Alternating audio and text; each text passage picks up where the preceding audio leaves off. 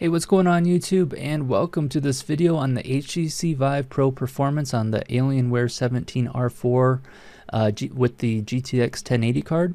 And if you're looking to buy a new gaming laptop, or like me and have purchased a new gaming laptop within the last year or so, when new games and peripherals come out, you know, a year or two later, as fast as technology changes, it's like, did my investment, is it obsolete already or not? So that was one of the things I was curious about with the updated resolution. Is the HTC Vive Pro functional or just as good or better from a laptop performance level? Now, I'll preface this by saying that there are a number of use cases for VR, and people use VR for different things. I'm going to be, from my perspective, I'm kind of leaning toward, for those of you that want a portable room scale experience. So with that said, this here is a picture of my two options from a portable VR setup. I've got the Lighthouses on tripods here, but either if you get the Vive Pro bundle or the regular Vive bundle, they're going to come with the mount kits. Not the tripods, but for example, I have the mount kits on my ceiling in my basement where the Lighthouses are usually, but for the portable, I just unscrew them and then plug them into the tripods here, and it's real quick and easy. So it's nice for a portability standpoint. Tripods I got on Amazon, and I can put a link in the description if you want those. But to the left here, I have the original HTC Vive headset, and I don't have the Deluxe audio strap, but if you want to distribute the weight a little better, if that's an issue for you, you can always get that. But I have the TPCast wireless adapter for it. So on top of the headset here, you have a receiver, transmitter, and then which is connected to this battery that then connects to this little pouch that you use a clip-on belt to keep behind you. And then you've got the TPCast breakout box, if you will. So it's got a USB and HDMI that go to your laptop. And then there's also the router for the wireless transmission. And the instructions that come with it are based on pretty much, if you don't know anything about networking, you don't actually have to have your internet go through there. What I'll usually do is have my wireless on for the laptop for the internet, and all you just need is one RJ45 cable to plug in to the Ethernet port on the laptop to one of the LAN ports on the TPCast, and that's it. You don't actually have to connect it to the internet for it to function. And then on the right, of course, is the HTC Vive Pro headset with the new breakout box that has a proprietary connection to the headset, and then you've got your USB and the mini display port. And that's another thing. The headset does come with a mini display port to display port cable, which I haven't used. I actually had to purchase separately a mini display port to mini display port to work with the laptop. So that's one thing to keep in mind. If you are planning on use it with your laptop, be sure that you have a mini display port to mini display port. So as far as performance, does it work? Well, at the end of this video, I have a couple of screenshots. One with the HTC Vive Pro, playing some clips playing the Magic's Tale with the graphics turned up, and you can see it runs really smooth and looks really good. So from an overall, frame rate and resolution standpoint, it's top notch. It works great. But there's some pros and cons and the reason why I want to bring up, I looked up the current prices of some of these things where I think it's going to could have an impact on your decision if this headset is right for you. So first, there are potentially two cons. And I'll just get those out of the way. So here we have my very crass drawing of the lenses. And where the green circle is, everything inside that green circle, which is just a small circle, if your eyes are lined up perfectly, that's your sweet spot. That's where everything's, like, particularly with text, it's going to look crystal clear, anything in that section looks awesome. I I haven't really noticed that much of a difference as far as the screen door effect goes. I mean, it's, I guess, technically less, but I still see it either one if I'm looking for it. But generally, when it comes to, you know, gameplay, if I'm not focused on it, I don't really notice it that much. So there's really no difference there. But the main thing is where these little red lines are, that's where you're going to get a lot of those God rays effects. So particularly when there's black screen and white text, if you're looking in that, you know, tiny hole, everything's okay. But as it starts to scroll and it gets outside of that green box, then you're going to get different bands of, you know, God ray effects. And that's the same on the HTC Vive, the original headset. And the thing is, when you're playing games, if you're moving around and the headset shifts a little bit, the overall quality and experience to me is identical to the original headset. There's really not that much, from an immersion standpoint, that much different at all. So I was kind of surprised by that. So for me, like I say, with the game, and most of the games that I play don't use text, and even if I do, it's very minuscule. I mean, because it gets blurry or get the God rays in the way outside of that green circle area. So when it comes to immersion, is the visual more intrusive, like having that you know, slightly clearer spot? Does that make a big difference? Or is removing the cable, having a wireless experience where you don't have to worry about the coiling, more immersive? And for me, I have found that I've been using wireless for so long that now that I've switched, now that I got the new headset and switched back to a wired, and even though it's a single wire instead of the 3 like on the original,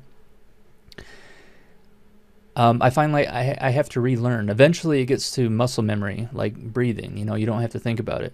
But when you first get into VR and you're dealing with that cable, you know, you're tangling yourself or tripping, and you know, or I'll like if you're bowling, I'll sometimes, you know, get my arm caught when I'm, you know, not realizing where the cable is, where that's 100% eliminated with wireless. So when I'm taking my laptop somewhere to show friends or family, or even at work, for example, if they've never used VR for the first time, I don't think they're going to notice a difference with that center clarity as much, opposed to if they're able to freely roam around. Because with the chaperone system, you've got your box, and as long as you're stay within the box, you're good. You can spin around as much as you want, not worry about the cable. And to me, that's more of an immersive experience. And when you look at the premium prices, this is why I want to break down the prices to just give you something to think about here. So if you go with the original Vive bundle that comes with the Lighthouses, the controllers, and the headset, you're looking at $499. Optionally, if you get the Deluxe audio head strap, that's another $99.99. That's going to give you the more back support and the built-in earphones. And then if you want to go all on wireless, you get the TPCast wireless adapter, which runs $299. So you're spending a total of $897.99 plus taxes and whatnot, shipping maybe. So that's kind of your base price to have a full room scale portable experience with wireless. Now, if you go with the Vive Pro headset alone, you're looking at $799 right now, and they have a bundle that's $1,100 currently. They are coming out with the wireless, but this is why I said wireless support, because it's designed for desktops. It comes, the last I've seen, unless they're going to be making a change, there's a PCIe Express card that controls the wireless. Well, laptops don't have PCIe Express ports because that's something that's on desktop motherboards, not laptops. So, and my main use case for, you know, full immersion is to, you know, have a wireless headset. So I guess, you know, I've been disappointed with the visual fidelity for the price and the potential that it may not support wireless, which I'm hoping they change that, but as of now, that's not the case. So again, that's just something to think about. You know, $897.99 for the full wireless package, or $1,100 with no wireless. And I also heard they're coming out with a generation 2 of the lighthouses and controllers, and this is also coming with the first generation too, so that's kind of another thing to consider. And so to wrap this up, I'm also going to show you a couple gameplay videos. First one is some clips from the Magic's Tale, and I just wanted to show you this picture here because with this game there are some parts where you turn around, but you can see that even with the single cord, it will still coil up on you, and you can see it starts to coil up. And this is a game where I wasn't spinning around that much, and when I was, it's rather slow. Then the second gameplay video is going to be of raw data, where I'm using the original headset but with the wireless, and with that one, and also with full locomotion. So I'm not teleporting, it's full on like first person shooter, running around, spinning around, you know, turning around, doing everything but wirelessly. So is, like I say, as long as you stay in the Guardian or, you know, Chaperone box that you create when you set up your Vive, you're good to go. And I haven't had any, you know, breaks. It also depends. Keep in mind with that is also your play area and your line of sight, because that's it's very sensitive to latency. But from my experience, I have not had any issues, and I've been able to set it up, and that's why in these examples I set this up in my garage. So instead of having it in my normal play area, I've never actually played in my garage before, but the point was I wanted to set it up in a location, like if I, you know, take it to a friend's house, where you can just set it up and, you know, see what kind of performance you get. So I hope this was informative for you, and as you'll see, the graphics on high and the frame rate is, you know, butter smooth, so there's no performance issues.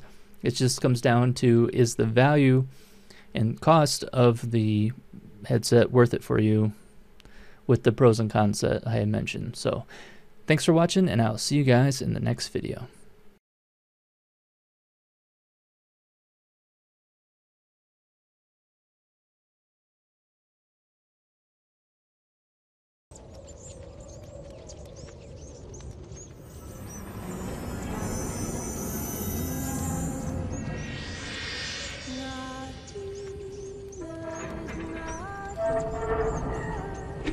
Right, the site of the attack. Now, this is not the site of the attack. I went off course. If only the Master's friends were here. They'd know what to do. Sadly, I've no way to reach them. So I'm stuck with you. The Master is doomed!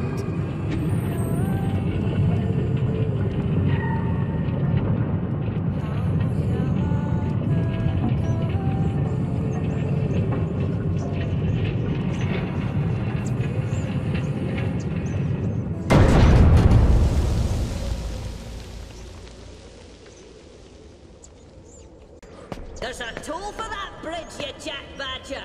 Your life!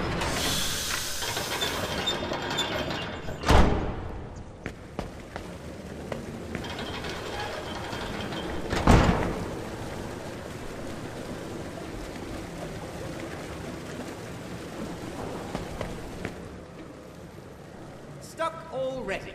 Well, that didn't take long. Try a fireball to burn through those rickety boards.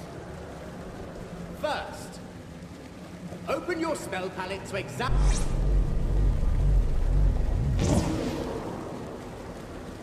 There. Now hurl your fireball at the boards to burn them down.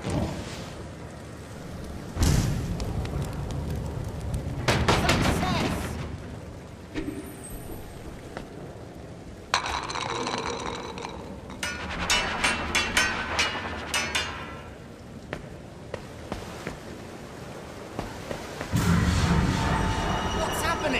We're trapped inside some sort of magical barrier.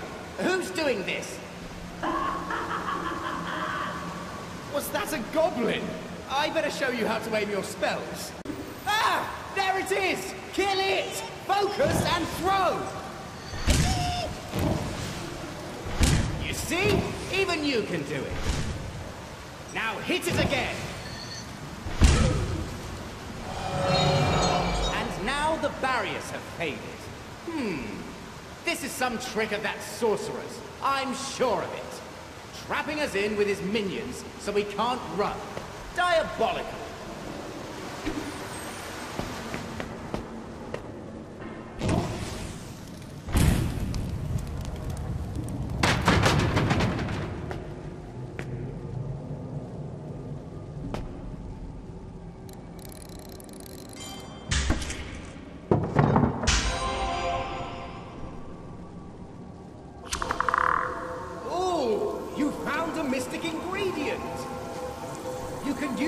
To change the effects of a spell.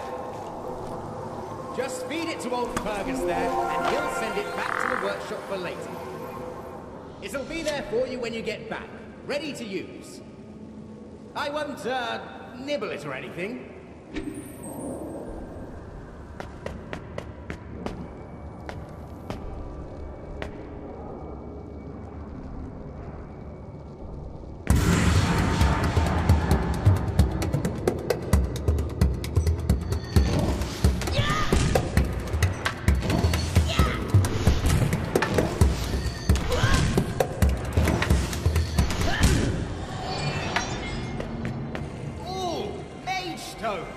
Ancient sources of arcane power.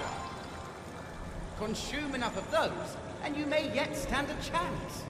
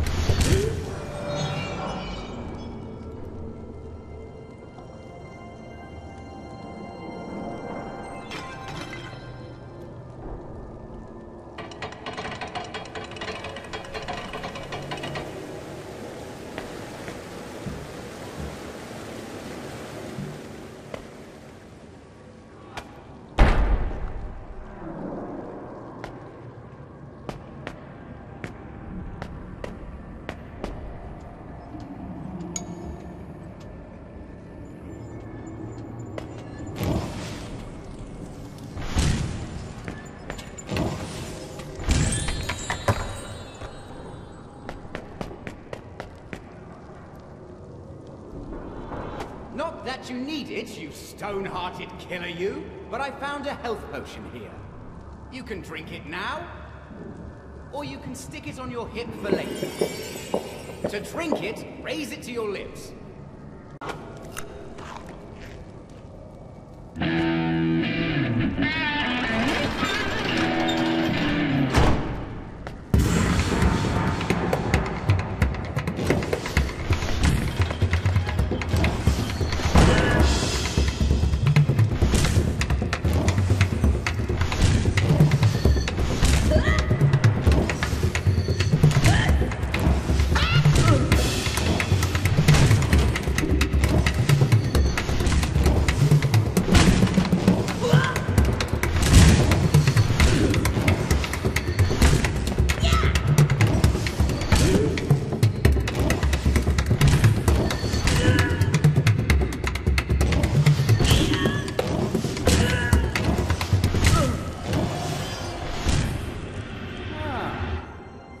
Like a very promising treasure chest. You should open it.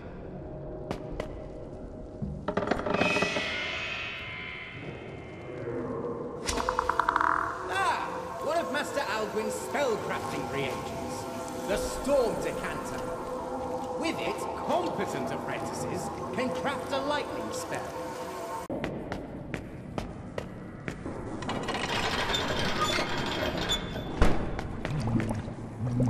Do you think those orbs need to be powered?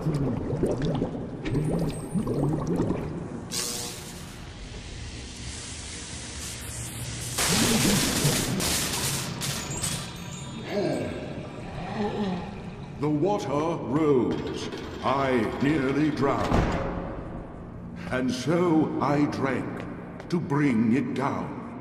But not enough could I consume. I feared the tide would be my doom. Now, thanks to you, I'm saved from death. You end my grief. I draw a breath.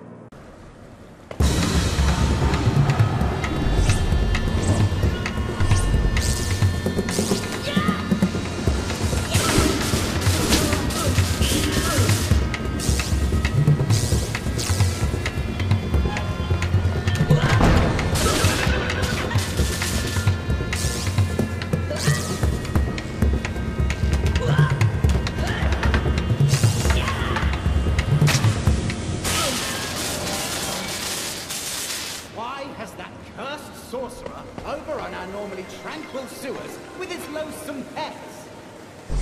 Whatever it is, they are not making this easy. Keep your wits about you, brother. Death lurks around every corner. Another thing I can't comprehend. Why did this sorcerer take our master? Why not simply kill him?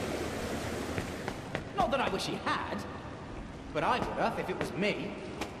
I know too well how often heroes escape seemingly infallible death traps. It's infuriating.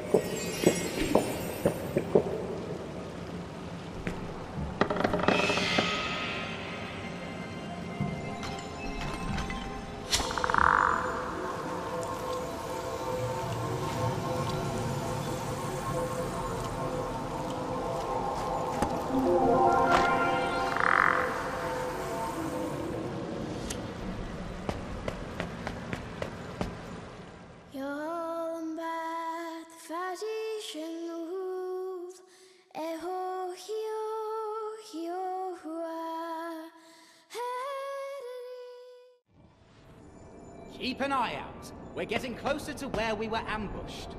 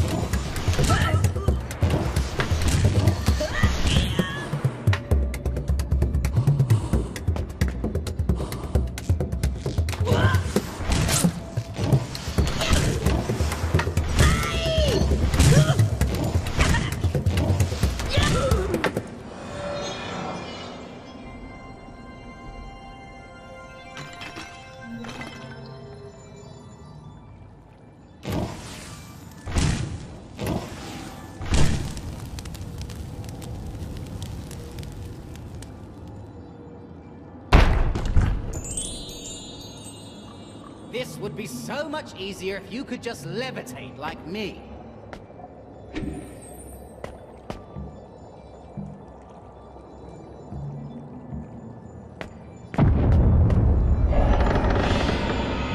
What was that? It shook the whole place! Dearest Maeve, the perpetrators must be the Fatherites. They seem bent on the total...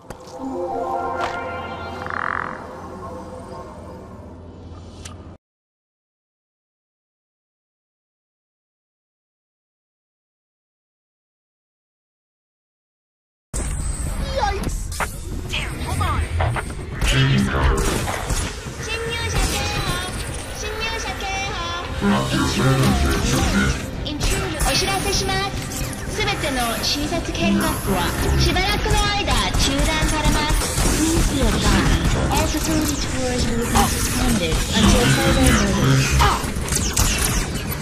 No! The tours are everything to me! Hang tight. Now look what you've done. Just dodge. I'm picking something up on my scanner. Do you see anything? Oh, no. This cannot be happening. What is that? Unable to define solution. You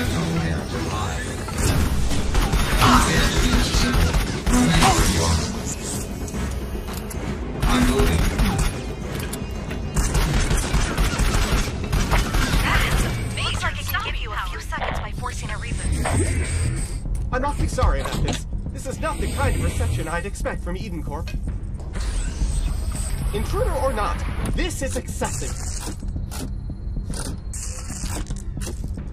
Here we go. Ah! Damn it, I lost control. ドローンによる迎撃を開始します。Airborne countermeasures activated. Watch out for flying drones.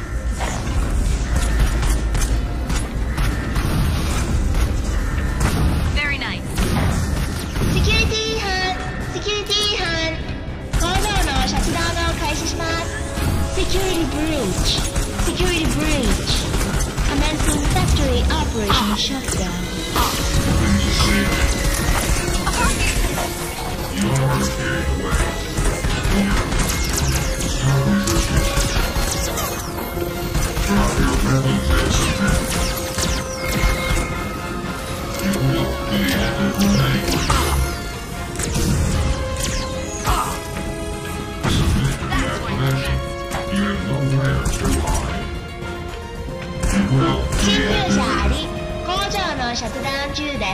Intruder detected. Factory operations shutting down. These things are heavily armored. Brace yourself.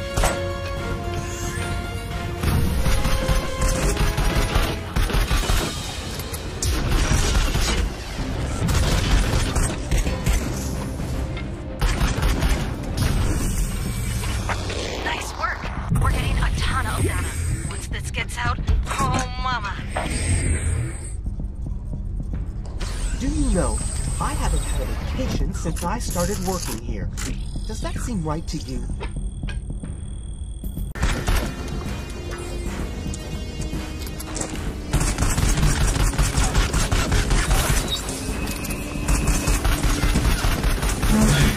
Security 違反。サポートシステムを無効化します。Security breach. Deactivating non-essential systems. Above you!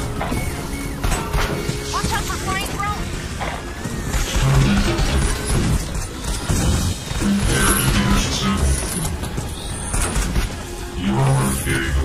緊急ロックダウンを開始します。Activating emergency lockdown. Ah, I'm locked out! It's getting smarter! You can do this!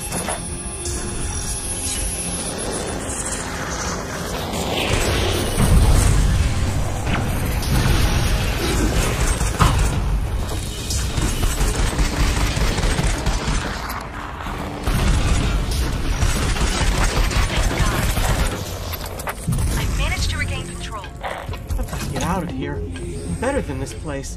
Job market's a little scary right now for AI, though. I have this friend who left his job without having another lined up.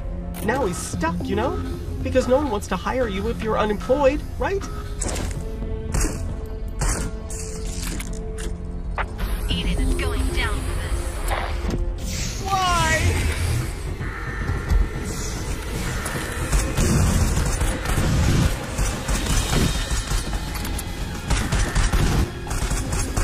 Unplanned facility disassembly activated. Attack bots incoming.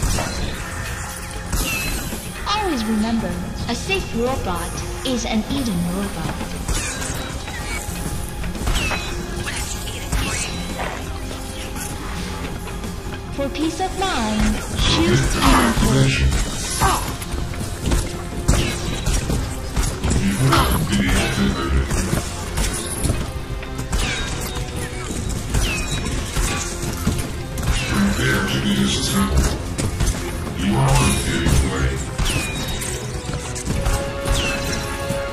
Initiating facility purge procedure. Eden is going down for this. 致命的なデータブリッジが検知されました。手術の自爆プログラムを起動します。Catastrophic data breach detected. Initiating facility meltdown. Watch your back! Voluntary factory knock. Alright,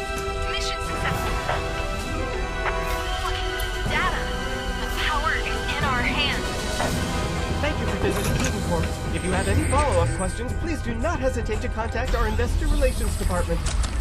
We're getting out of here. If there is any way that I may be of service, please do not hesitate to ask. It has been my pleasure to make your acquaintance. Please take me with you. Let's go